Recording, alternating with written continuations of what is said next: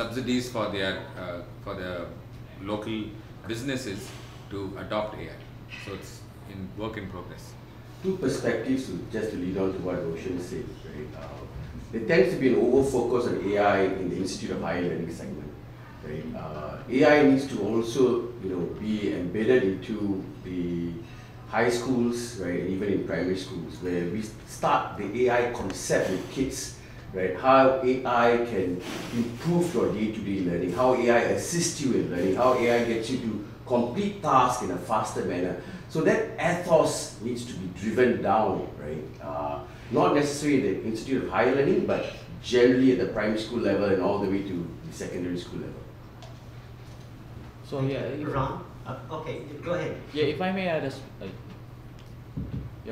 if I may add as well in terms of the cybersecurity awareness, right? So no matter how secure our defense, our cybersecurity posture is, there's always what we call the weakest link, right? Irregardless whatever system. And in the cybersecurity space, sad to say, the weakest link is us, is the human. And that's why cybersecurity awareness is very much important, especially for our employees, for those that are non-techies. So I guess you may have heard of the deepfakes that are coming in, the phishing. You may have heard of the particular bank that was hacked by just phishing or by using deepfakes. And I think from a Philippine perspective, our fintech companies are all also aggressive in pushing. If you wanted to validate and check if the ones that you see on your video, on your messenger, you have to really call them up, not just using those messengers, whatever, right? You have to revalidate, double check, and making sure that the one that you're talking to is the real person behind those things. Yes, sir. Go ahead, Rob. Go ahead. Oh, hi. Oh, sorry. There. Let me get this. Okay. There has been talks about regulating AI, and I want to hear from each of the panelists, what is your take? Should the government of the Philippines regulate AI? And if you don't or do agree, what will be the best alternative or the best way for it to be established locally? A tough question. Yes. Anyone from the, yeah. Yeah, I mean, at least personally and also as a company, Dell, we believe in AI regulation, right? So it's like telling that, and it's not only within a country but also across countries, right? And it's like the whole nuclear program. Today, someone who has AI capabilities has actually invented the next atomic bomb, right? It's compared to that. So regulation has to be there. The other thing is from a business perspective, just if you look at enterprises, if you don't have regulation, everyone will build their own, AI. Let's say just everyone's creating a chatbot, and if my chatbot, I'm a bank, I'm a chatbot, and you ask a question, you're the customer, and what if my chatbot scolds you with, foul language, or does some discrimination? So if there's no regulation, you can't take me to court. And here, we have to seek customer loyalty, we have to seek customers first. So regulation is important, even at the nationwide and at individual country and corporation wide. How about the rest? What's your Totally agree. I think it's very important now, especially with the upcoming elections. Yeah, there has to be regulation. Yes, go ahead. We have it in Europe now, so I think it was released in August. It was fairly quick to come to pass. We talked about threats earlier, and we were talking really about external threats, right? People using AI-generated threats, but some of the threats can also come from within the organisation and how we use AI.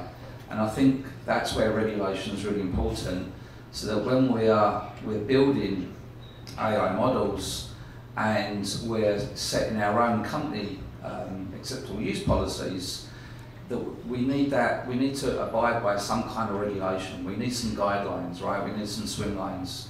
And there was some certain high-profile cases in the UK and in Europe where AI was misused, and that's right. You know, without regulation, if a company or individuals face some kind of loss, it's very difficult to take that to court, and that's been definitely a sore point, right? So AI can be used in malicious ways that affect people's lives or company assets. So we do need regulation, otherwise we're not going to be able to protect our people and also our assets. Yeah. Ram, go ahead. Yeah. Okay. Yeah, if I may add as well, like in terms of the AI regulation, you know, as what Uncle Ben had mentioned, great power comes with great responsibility. So I think we all know that, right? And for AI, this is something I would say it's a massive adoption, right? It was, if you take a look at it, AI was just used way back last year, if I'm not mistaken, 2023. In fact, the adoption is so massive.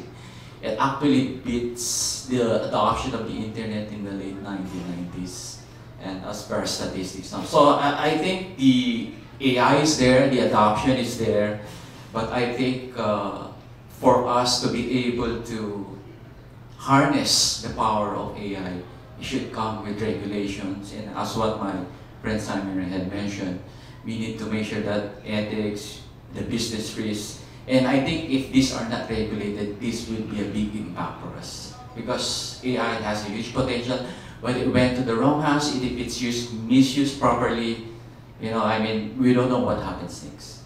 I mean, just my... Ram? Sorry. All right, slightly dissenting opinion on this. All right, so I'm a big believer on free enterprise. Okay, because you know they try to regulate Facebook and Google for the longest time. Okay, I think Bob's question is from the government perspective, regulating, right? So if it is in the use of perpetuating a crime, then yes. But I am more inclined for self-regulation, meaning the industry trying to regulate itself, okay, rather than having strict laws, because you will tamper creativity and progress.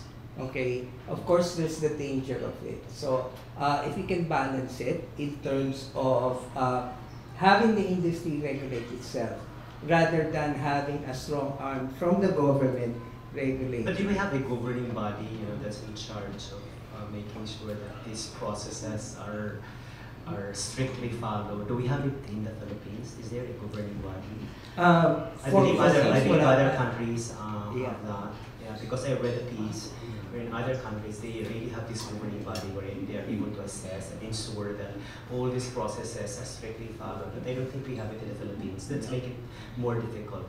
But we must also realize AI adoptions, you know, while there's a big growth, the governance around AI is in infancy, right? There will be many trials and errors, right? And I tend to agree that over-regulating it, right, is going to defeat the purpose. Curtails. Right? But we need to put some guardrails, but the guardrails cannot be permanent, right? It's constantly evolving because AI is an evolving technology. Right? So with the laws and regulations around AI, we got to constantly monitor, evaluate, and make augmented changes as part of the regulation. I think that would probably be a sound adoption. Ram, please, let's proceed with the next question.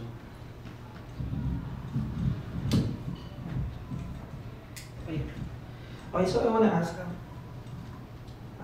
I just like to take a step back from where we are heading with AI. That topic. Businesses are in varying stages in AI adoption and maturity. So for businesses who are in the early stages, they might be curious as to how each of your organizations built AI literacy to ensure a resilient ecosystem. What approach did you implement and how did they differ across the strategic layer with your executive leadership and governance teams, your application layer with mid-level managers and business practitioners, your execution or technical teams and your support layers, which is your foundational teams? How did they differ? What were your practices? So they can so you can provide a model for them. Thank you. Leonard, would you like to answer?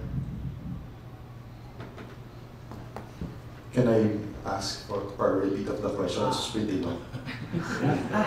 Yeah. The answer is for AI literacy. How did you build it across your strategic layer, application layer, execution, and support layers? So, and how did they differ? Okay.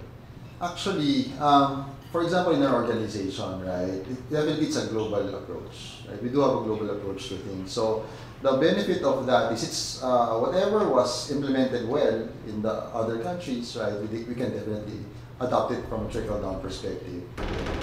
Our perspective of AI education is that obviously you take a look at it from a strategic layer, okay, and then of course take a look at it from a customer-centric layer, right? Because we're definitely our lifeblood is the customer, right? So we get what we think is the customer's perspective on it, right? And then we educate based on that. Okay? I think that's the most effective way of seeing things. Definitely, all strategy follows what the customer really wants to go into. Yeah. Thank you. Thank you. Marla.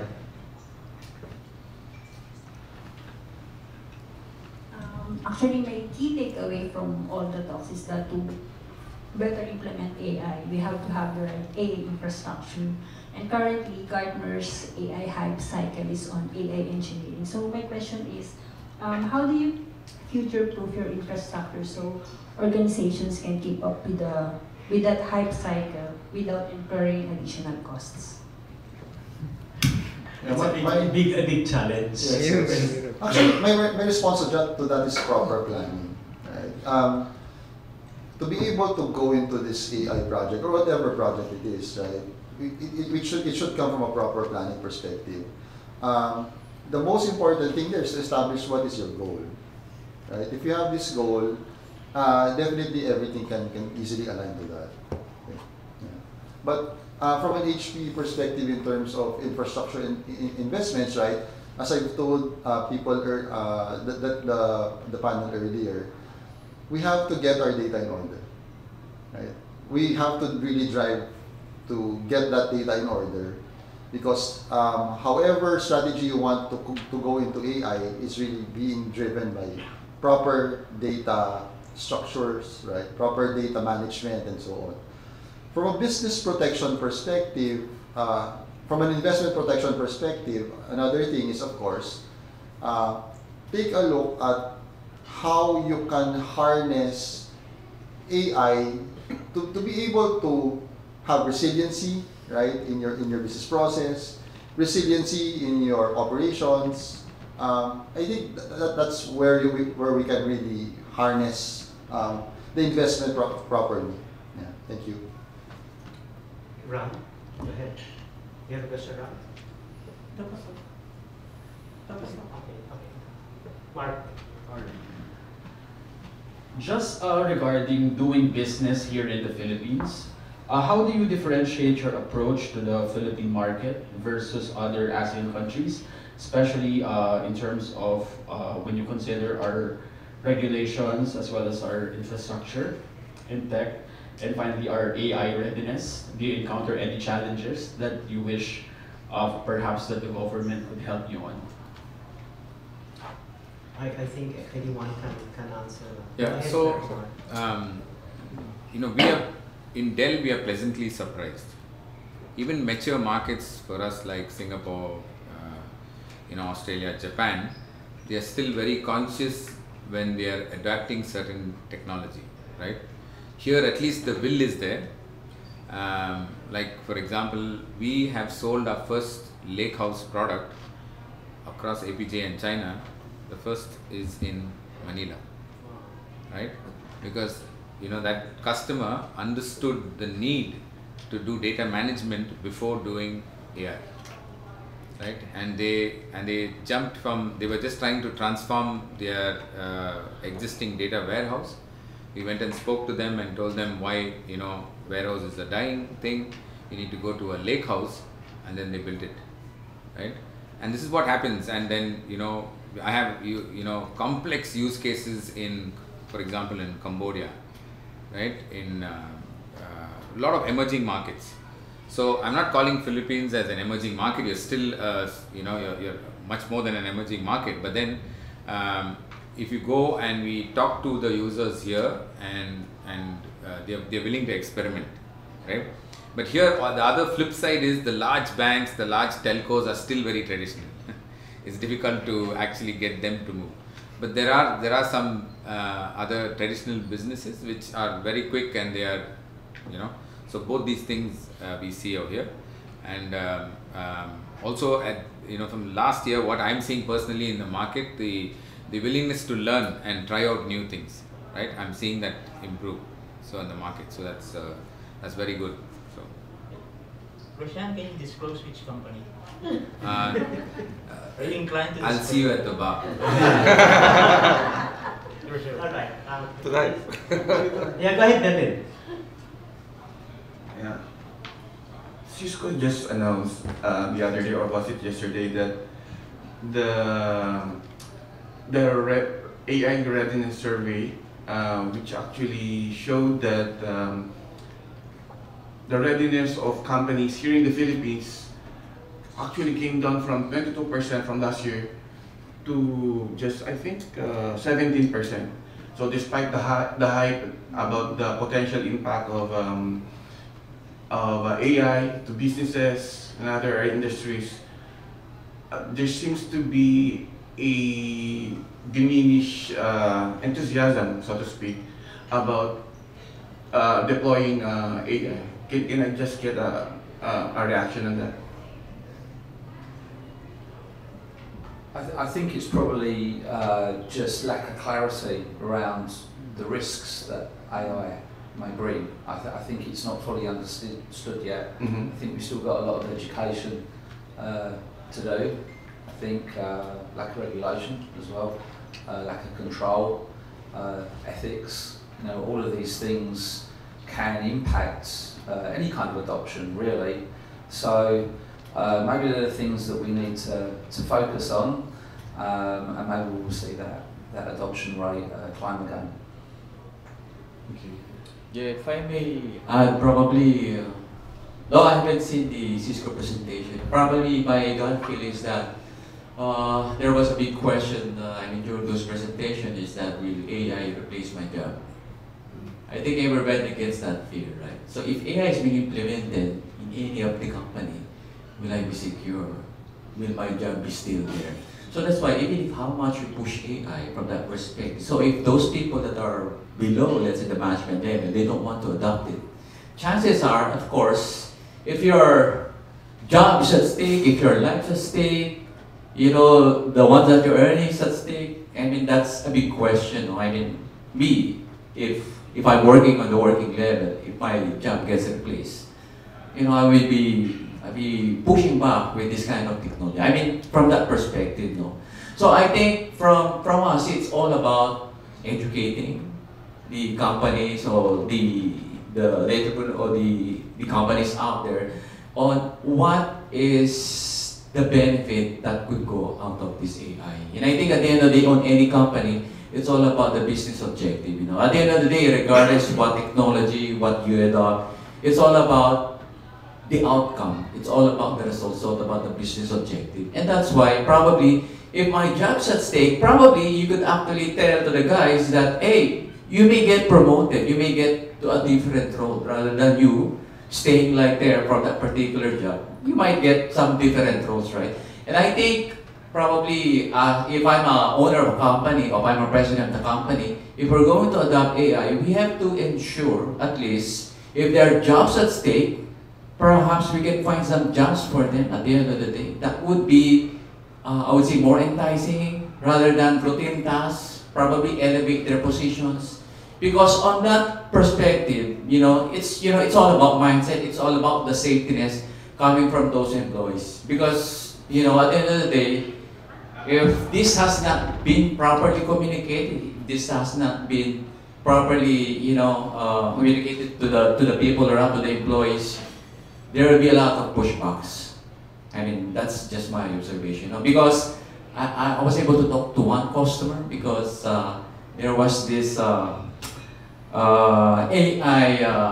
AI adoption. But from the HQ, they're trying to push back.